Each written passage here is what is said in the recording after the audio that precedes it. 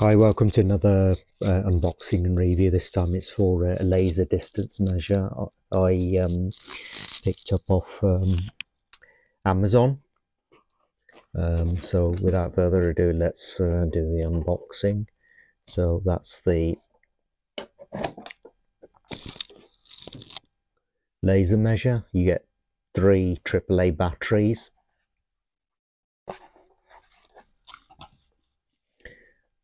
The instruction manual, a carry pouch which has a belt mounting, and also a hand strap.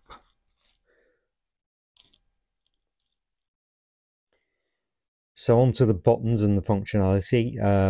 The func button that switches between distance measurements, area measurements, and volume measurements. The max min allows you to calculate or store your maximum and minimum measurements. That button there's long press switches units. So at the moment it's set to meters, M. Hold that down. That's switched to inches.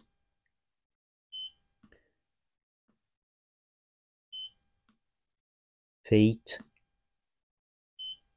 Feet in inches. And back to meters. Also, you can set the reference point for the measurement, so you can either have them coming from the rear of the device, which is how I tend to measure, because I butt the back up against whichever surface I'm measuring from to the target. If that's not convenient, you can set the measurements to be calculated from the front. The way that you do that is you short press that button, and the arrow changes to indicate what the reference point is. That one's the memory recall button, so you can store and recall up to 99 groups of measurements. That's the off button. That one, long press, turns the beep off. I prefer the beep on because it gives you an audible clue that the measurement has been taken. And the plus minus, I just clear that. So short press on that puts it into plus minus. Now, this is useful if, say, for instance, you got a few pieces of wood which you don't want to measure individually, but you want to measure out sections, say a meter and then 1.5 meters. So you can get this to basically measure and total up the whole thing, so you don't have to calculate what the overall length was. So if I demonstrate that, press once, so that'll take the first measurement. Now if I do another measurement, so that should, if I change the measurement slightly, so the last measurement was 1.549 and the running total is that. So if I take another measurement,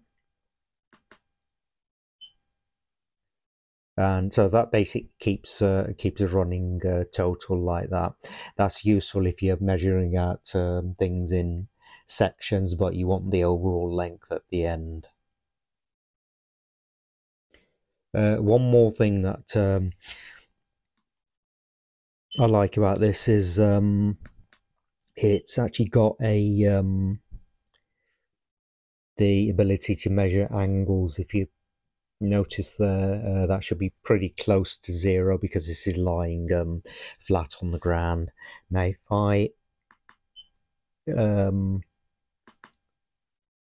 lift this slightly, you'll notice the angle changes, and as I lift it higher and higher,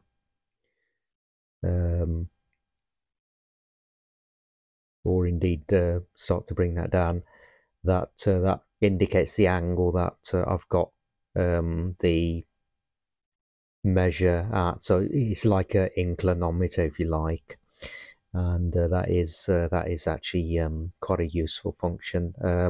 I don't have this on any of my other laser measures, so I will definitely make use of that because I've got separate inclinometers.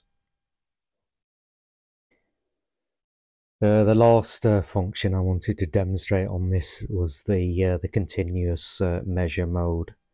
I'll set it into continuous measure mode, and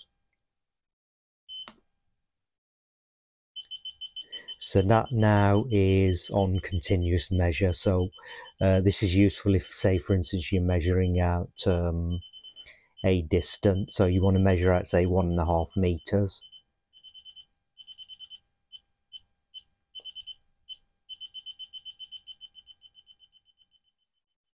So you keep dragging this back or forward according to what distance you're actually trying to measure out.